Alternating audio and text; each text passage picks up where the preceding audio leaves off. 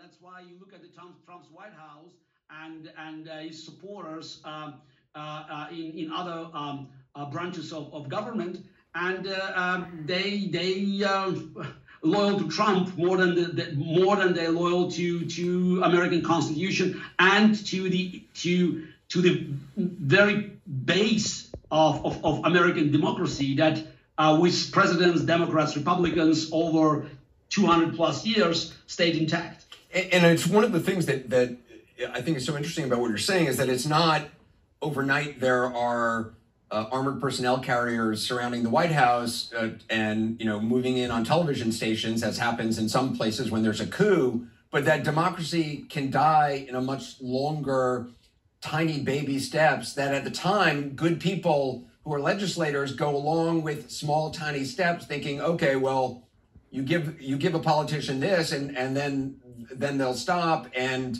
then it's only once you've kind of gone down the road and done a bunch of little baby steps that you suddenly turn around and realize, wait a minute, we're in a whole different place. Yep. Absolutely. And that's why I believe these elections are so important.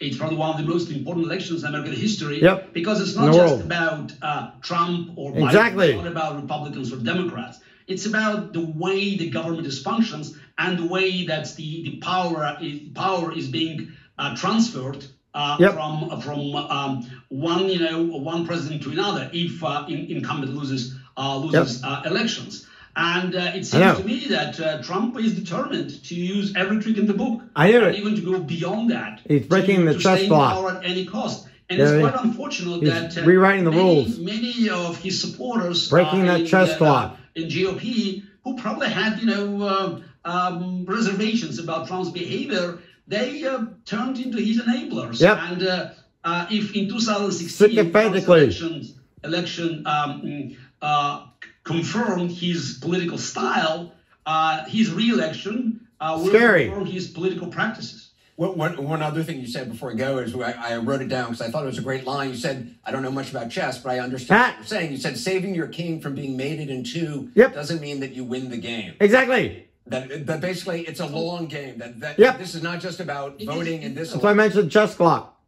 No, but yes, but let's remember, saving your king from the mate in two is a top priority. Yep. So that's why winning elections this time, so for Biden being elected, is a #1 priority, because if this game is lost, then it's the consequences. I think it's very hard to imagine. But even if Biden is elected and if Democrats flip the Senate, it's just the beginning of the long road, because Trump could be defeated, but Trumpism.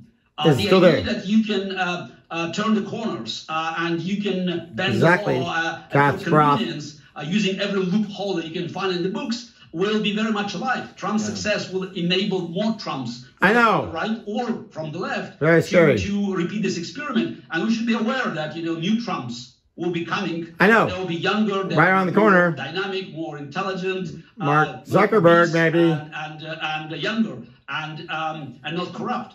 And it's very important that that's after November 4th. We squash this. Hopefully the results will be already announced. So we'll work hard, and that's what I believe RDI, our organization, Democracy Initiative, will be doing. It's to start building the foundation walls against potential Trumpism revival. Bedrock Foundation. I appreciate your time. Thank you. Thank you, Kasparov.